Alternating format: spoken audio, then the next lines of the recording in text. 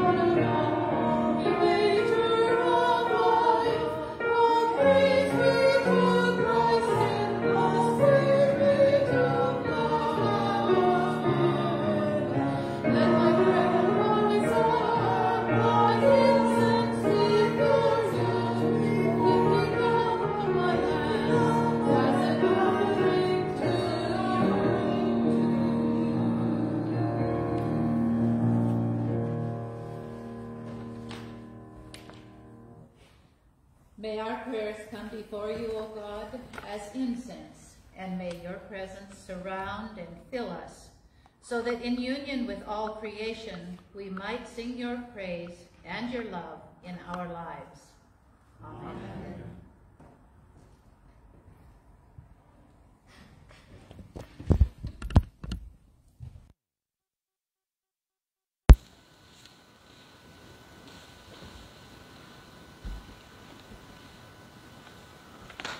Well, good evening. May grace and peace abound in you always. Amen. So the 4 candles that we light can stand for many different topics, but the traditional is peace, love, hope, joy, and then the 5th is the Christ candle that's lit on Christmas Eve. And so we are using the traditional version this year. And today we start with the concept of hope and what that means. So a reading from Romans 15, 12 through 13. The root of Jesse will spring up, one who will arise to rule over the nation. In him the Gentiles will hope. May the God of hope fill you with all joy and peace as you trust in him, so that you may overflow with the hope by the power of the Holy Spirit. Amen. A second reading comes from Psalm 85, 9 through 11. Surely his salvation is near to those who fear him, that his glory may dwell in our land. Love and faithfulness meet together. Righteousness and peace kiss each other. Faithfulness springs forth from the earth, and righteousness looks down from heaven.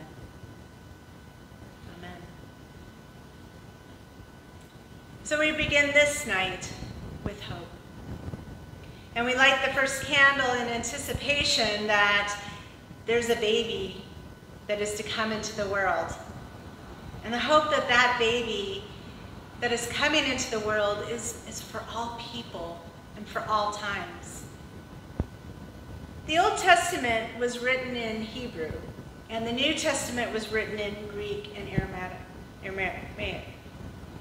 And the Catholic Church translated the Bible into Latin, which was an inaccessible language with the exception of the priests and the very educated. So besides starting the Reformation, one of Martin Luther's biggest contributions was that he translated the Bible into German, into an accessible German language so that the majority of people could understand it and had some accessibility to the Word of God. And he was one of the few who succeeded in doing this without being executed for heresy. Another one of Martin Luther's contributions, just so you all know, was that of the Christmas tree and also of the Advent wreath. So when we have those in our home, we're being very Lutheran in doing so. Around the same time Martin Luther translated the Bible was also being translated into English. And since then, the entire Bible has been translated into 704 languages, and the New Testament alone into over 1,500 languages. And with that comes into play very carefully worded translations. But even with the carefulness and the scholarly translations, the words in the Bible do not hold the same meaning as they were meant to in the original languages. As we read the Bible through our own language, but not through the intent of the language it was written in, we lose a lot of the beauty of the language and the fullness and the richness of what these words in the Bible mean. Pretty much every word in the Bible is like that, but we will focus on hope tonight. Hope in the Old Testament basically had two meanings. The first was, if you were to look backwards, you could see where God is intersected in your life here and here and here. And when you had bad times, you could look back and go, I had a bad time here, and I made it through it because of God. And I had a bad time here, and I made it through it because of God. And I had a bad time here. Thus, if I have a bad time now or later, God will be there. And that's what hope meant. And for the Hebrews, they could look back to the exile and to the crossing of the Red Sea and to God keeping them safe in the wilderness wanderings, even though it lasted 40 years. And the other meaning of hope was that Abraham, for example, was told he would have many heirs and a great land. And when he died, he had a son and one heir. He had two sons, but he had one heir, and he had a cave. But Abraham had hope because Abraham was able to look past his own generation. He was able to look past himself and see that the promise of God would be there. And so Abraham continued to obey God based on hope. In the New Testament, hope stands for Jesus. Everything a Christian thinks about when you think about hope is through the lens of Jesus. We look at our hope. Hope means eternal life. It means forgiveness of sins. It means Jesus is in the world with us, a living God. But there's reason to hold on to both sets of hope. As we look at the church and the children who we don't see as much anymore and the emptying pews, we have to sit in that Old Testament hope that Abraham had, that it's past our generation, which is why we continue to spread the word and why we continue to come to church. We're coming for the hope of a generation that's past us. And it's hard for us to do that as we see it changing from maybe how it was when we were younger, where it was fuller and more people were here. So we find that we lose hope in that, but we can't. We need to look past our generation and see that all these seeds that we plant and continue to plant will be growing. As we need to keep that hope in front of us. We stand here in a time where it's been a lot of strange things happening in the world. Pandemics and all that rot. Our lives have changed. It is different.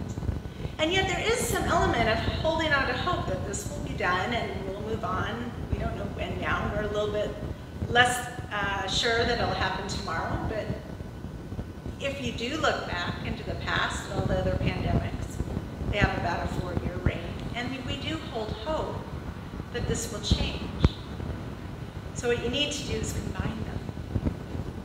Combine the hope that we have that things will change, but we put Jesus in the middle of that. And we put Jesus in the middle of that hope. That even if things don't change, Jesus is there. And it's through Jesus that we have eternal life, that we have forgiveness of sins, that we live and breathe and have our being. For that we give God thanks and praise. Amen.